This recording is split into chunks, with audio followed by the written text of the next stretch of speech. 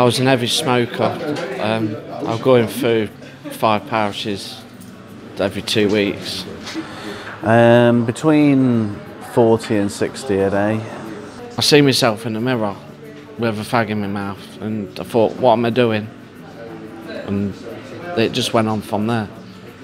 Went to the shop and bought a cheap vape pen. Then ever since, I never looked back. I've not had a fag for 3 years, so. Actually, a friend that I used to work with introduced me to it originally, and he'd come in with all these fancy flavours that smelled really nice, so I ended up having a go on it, and I thought, yeah, you know, this is definitely better than what I'm doing at the minute.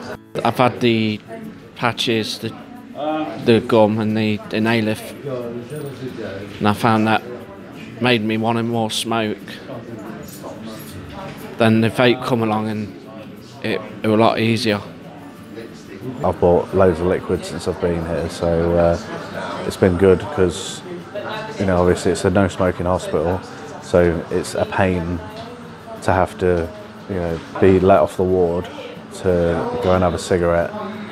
Yeah, if the e-cig company wasn't here, then I probably wouldn't have started up again, because it would have been easier just to nip to the post office, get a pouch of tobacco. That would last me, you know, a week and a half, say. You know, whereas with him coming here, I don't have to leave site. I can just come down, get a drink, have a chat, buy some liquid, and you know, then go back to the ward. That's a good idea.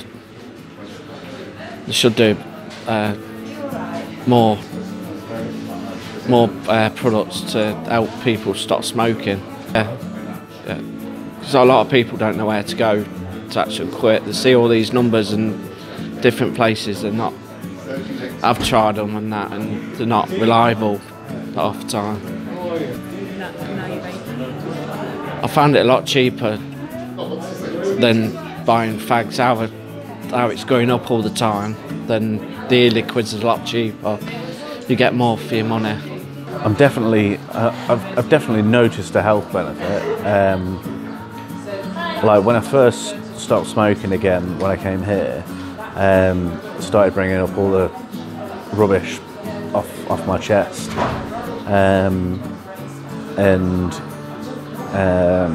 like I found definitely over the past few weeks that I don't get as out of breath so quickly, and I'm able to walk further. When I was smoking, I was out of breath. Didn't want to do it. Breath stunk, teeth, they're horrible. With the vape, it's all cleared, and I can do anything now. So before I didn't.